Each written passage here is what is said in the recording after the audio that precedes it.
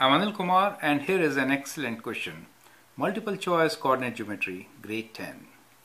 The question here is, find a point on y-axis that is equidistant from minus 5, minus 2 and 3, 2.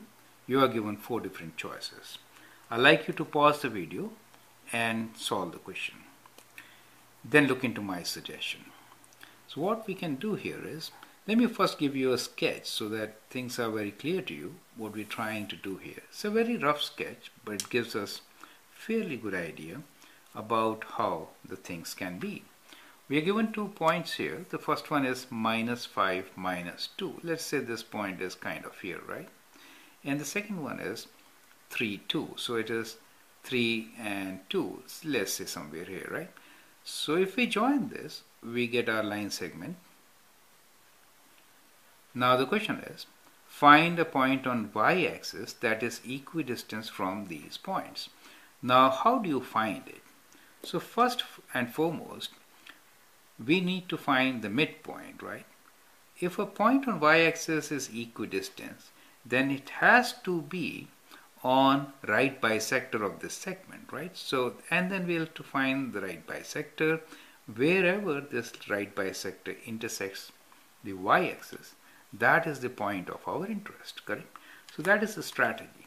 So what we are given here is, we are given these 2 points, minus 5, minus 2 and 3, 2.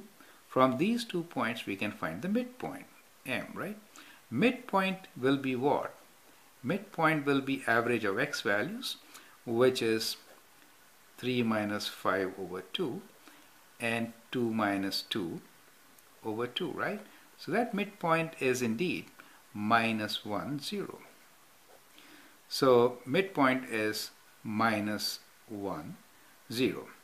So basically it was on the x-intercept. So my drawing is not that accurate. So this point is midpoint, right? Okay.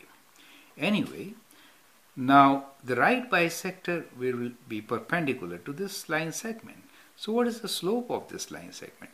Slope of the line segment is y2 minus y1, that is 2 minus minus 2 divided by x2 minus x1, 3 minus minus 5, which gives us 4 over 8, right? Or half. So slope of the right bisector will be how much? Right bisector will be minus 2, right? So slope of right bisector will be negative reciprocal, minus 2, right? So that is the slope of the right bisector, and it passes through the point minus 1, 0. We need to find the y-intercept. That is the point on the y-axis. So we can write down the equation in the form of y equals to mx plus b, as y equals to slope is minus 2, x plus b. And since we know that the midpoint m is minus 1 and 0, we'll substitute minus 1 for x and 0 for y. Y 0 minus 1 minus minus 1 plus b. And that gives us the value of b. So from here, this is plus 2 and we get minus 2 as equals to b. So this point is minus 2 for us, right? So minus 2, 0, sorry, y value is minus 2.